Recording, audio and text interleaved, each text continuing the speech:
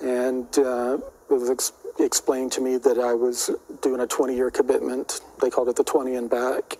What's the sequence of events that led to you becoming a whistleblower and that has led to what we're now seeing with this push towards disclosure? I was contacted by an higher density ET group that has now been known as the Blue Avians.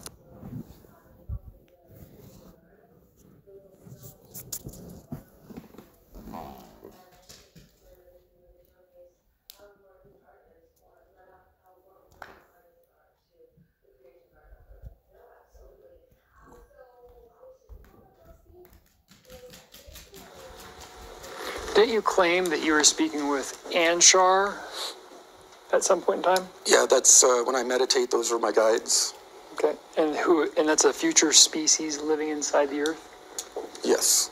And you communicate with them on a regular basis? Yeah, and it's also a part of my IP and creative arts that we're making movies and video games out of. So you're saying that no one else can communicate with them but you? Well, yeah. Well, they're my spirit guides. They came from me. And so you're saying Anshar is unique to you. No one else can communicate to them but through you. Let's see, Anshar. Just answer my question. It's in my franchise Bible. It is my creation. I'm a content creator. Understand? Whether I have my life stories mixed with some drama, which I've always made public as well, and in this book. Do you remember my question? Do you have my question in mind? Yeah. Okay, what is my question?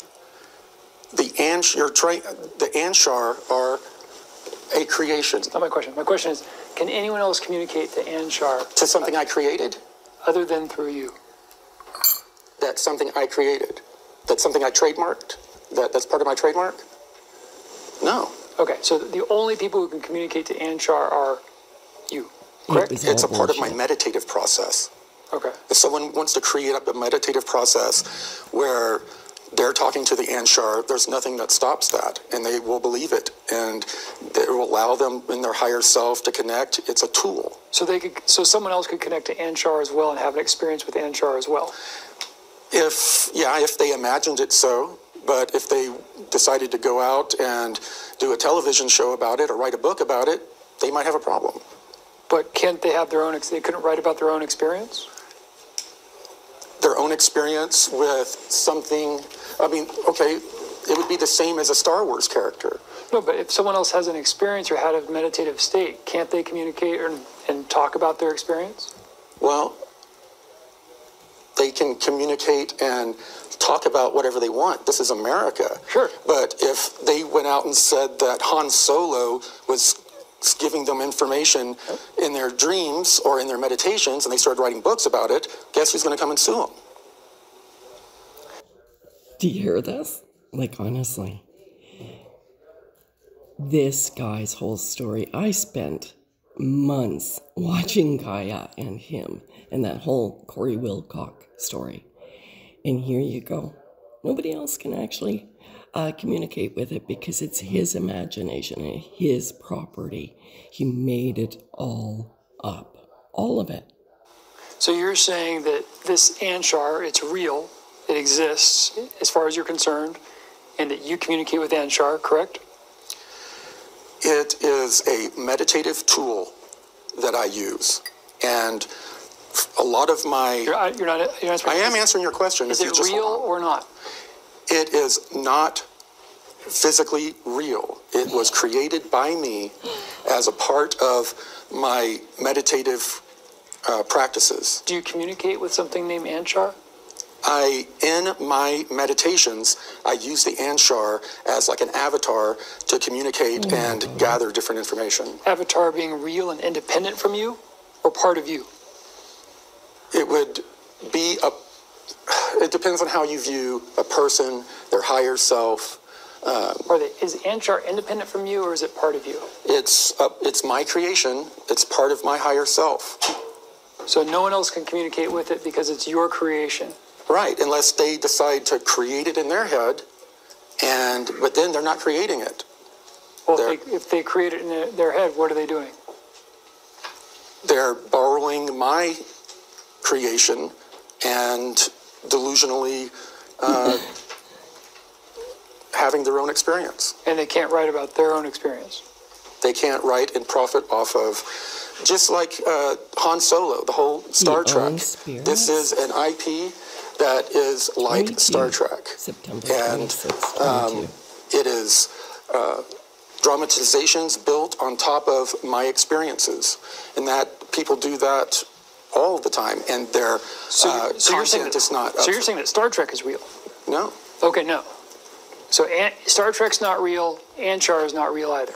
Correct? Correct. Okay. It's all a part of this intellectual property, and so the blue avian that he talks about that comes in the blue sphere, that comes down to him and takes him and then takes him to the other places like the moon and stuff, are also not real. Content that's created by you. yes. Okay. And all of the delusional people in the community who take this information. So is he saying that everybody that has listened to what he is saying and has believed and now are under a delusion, if they are communicating with anything that came from his imagination? It is what you call fan fiction. Okay. So people that are talking about the Anshar and all of these different secret space program things, it's fan fiction based on my real life experience that I dramatized to create and this. so people are delusional if they believe it. They're delusional if they believe they were in the secret space program and in contact with the Anshar, who are my creation. Do you believe you were part of the secret space program? I was part of a secret program. I was. And whose secret was it? What do you mean? You said it's a secret space program. Whose secret?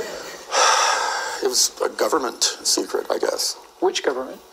The United States government. Okay. And so you say that you're part of the secret space program? I was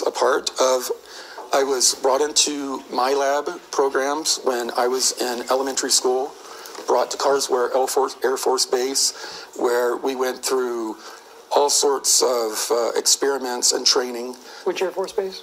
Carswell, it's now joint, and they changed it. So Fort Worth. Okay. And so because of that, you're part of the secret space program? No, I was brought into a secret space program based on that training, and after that, I did this. And so the secret space program was introduced to you when you were in elementary school, right? When I was 17. I thought you said elementary school. No, that was the training, the MyLab training, where they took us out of school and did training and experiments. And when you say they took you out and did training experiments, who's the they? The people that were working with the elementary school and junior high that I went to, and Carswell Air Force Base. Do you know who they were working for? The Navy. Okay. And so the Navy was taking you out of elementary school and junior high and training you? I'm sure they had Mrs. Hill, who was a contractor for them, was also teaching at our school, took us out of class, took us to the Carswell Air Force Base.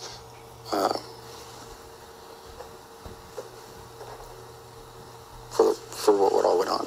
How often would they take you out to do this? It was maybe one day a month, and then sometimes it would be like a little spurt of, more like 2 or 3 days in a week. Okay. Now, how many years was it that frequent? From when I was 6 or 7 up until 17. It's like 10 years. I'm just going to say the reason why I started listening to him was that part of the story. Because those kind of crazy stuff actually happened to me. I'm not talking about being taken by blue avians, but the school system being picked up and tested And that's actually was listening to Corey Goode, where I found out how unique Rh negative people were. So it was not from him, of course. It was from somebody else that was listening. I was putting one of my unique stories to what Corey was saying, and she said back to me, "Are you Rh negative?" And I said, "Well, yeah, but what does that have to do with it?" She goes, "Well, don't worry about it. You're going to be safe. You're one of the protected ones." So that got me researching. That was the beginning of the Rh negative. But it was because I went through a lot of this kind of stuff in testing as a child. And so this is where a lot of us get gulled into this guy, because we do have a lot of these strange things. If I remember correctly, he is not Rh negative, and I think he's a big old bullshitter. I think his whole story was made up in his mind, and maybe some of these things did happen. Maybe he might have been a little bit unique, but it is very sad because he's really misled a whole lot of people for a very long time. He's been, and you gotta, Corey, you got to think about David Wilcock, who goes along with Corey Goode. He bought this hook, line, and sinker, and David Wilcock has been like the forefront to promoting. That was the only reason why I kept my subscription was to Gaia, was to watch, and I watched every episode that these guys put out. And you got to remember, if Corey Goode is a fraud, which is very clear from this interview, that he was. Everything that he said was made up in his mind, and he is not a good guy. You can hear it. But that means that David Wilcock has been bought it hook, line, and sinker, and so that you're taking your information from somebody that you're believing, somebody else who is easily fooled just like you were, and when you were watching him, just like I am. So, I mean, this is the thing is, we have to actually connect to our own spirits. And, be careful about this. But, yeah, I'm glad he's being exposed. As a result of that training, what did you do differently?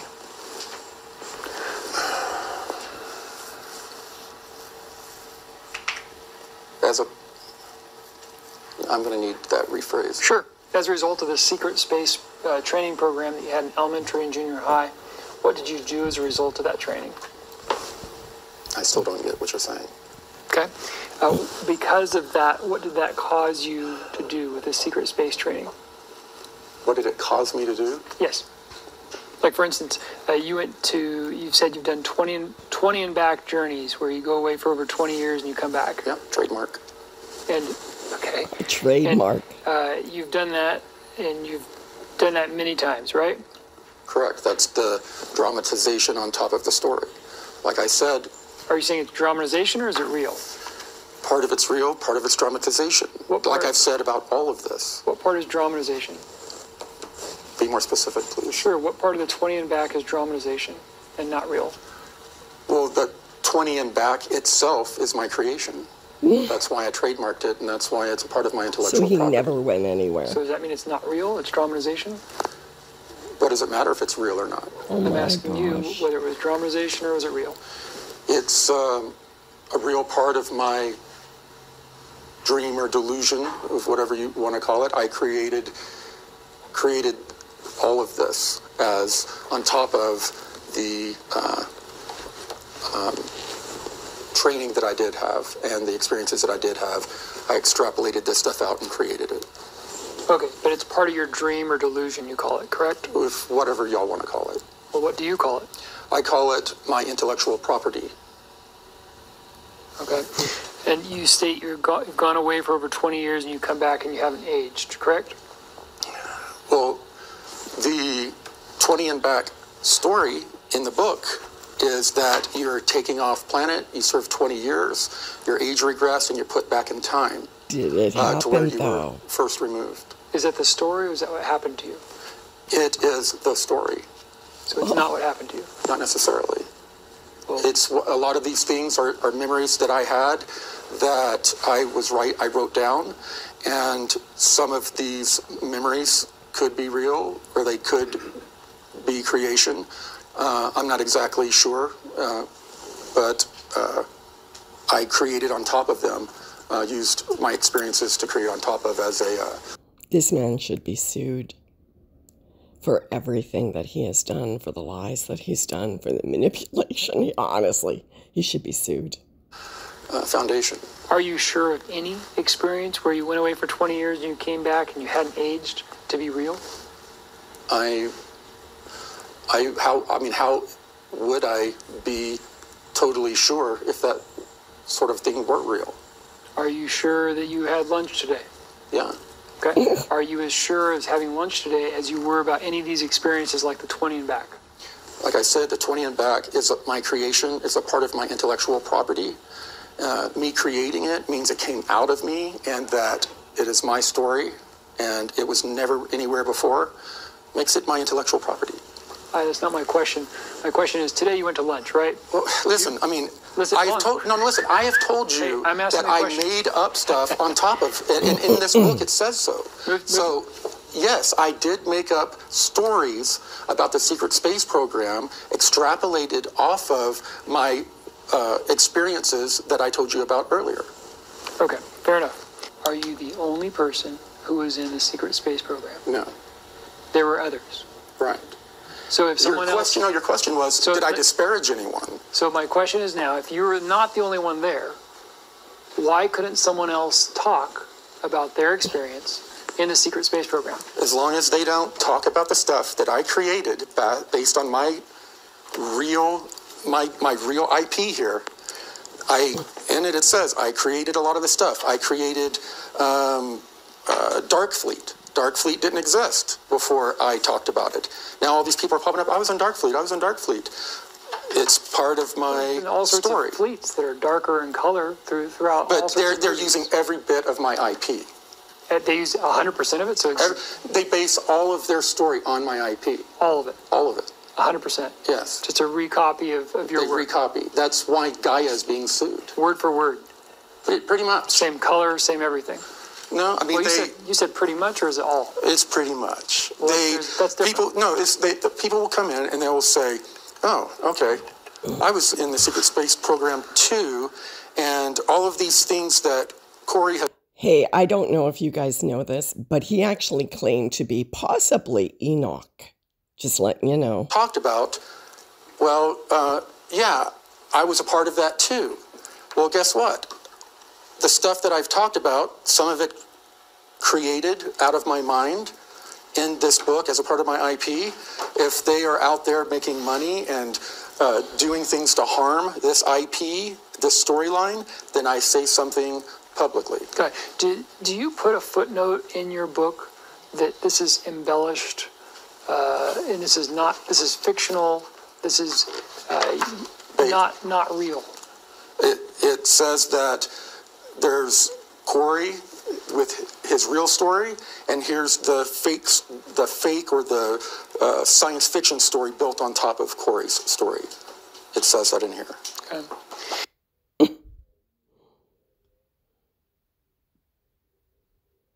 Yep. There you go, guys. Now we can put this guy to rest as being, well, you choose what name you want to give him.